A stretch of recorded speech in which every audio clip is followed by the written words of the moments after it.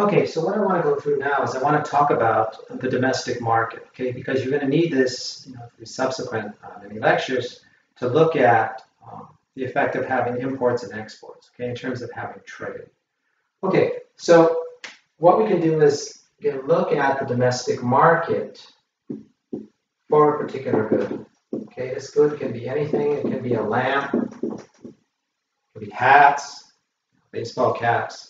It could be pants, it could be cars, okay, it could be cell phones. Okay, but the idea is that this is the market within a specific country. Okay, so what we have, again, this should look very familiar to you. What we have is usual supply and demand graph, okay, but with one major difference. Okay, so downward sloping demand curve and upward sloping supply curve. But you'll notice the difference here is that there's an extra D in front of both of these. And so what does that mean? Okay, so in terms of D, it means domestic. Since we're dealing with a domestic market, we're talking about domestic demand, but also in terms of domestic supply.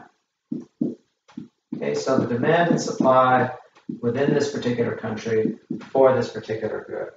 Okay, and so what we also know, though, is similar is that, where is the price? Well, at the equilibrium. And where's the equilibrium?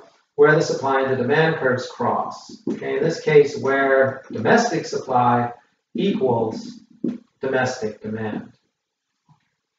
All right, so what we want to do now is to try and find, these in order to analyze trade and so forth, we're going to use total surplus. So what we first have to do is to find consumer surplus and producer surplus.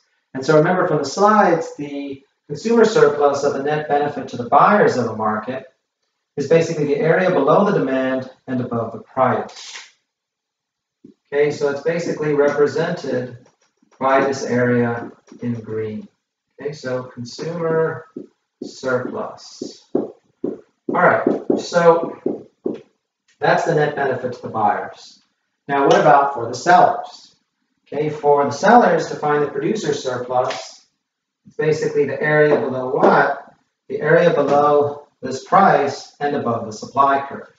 Okay, and so it's represented by this red area here. Okay, so we have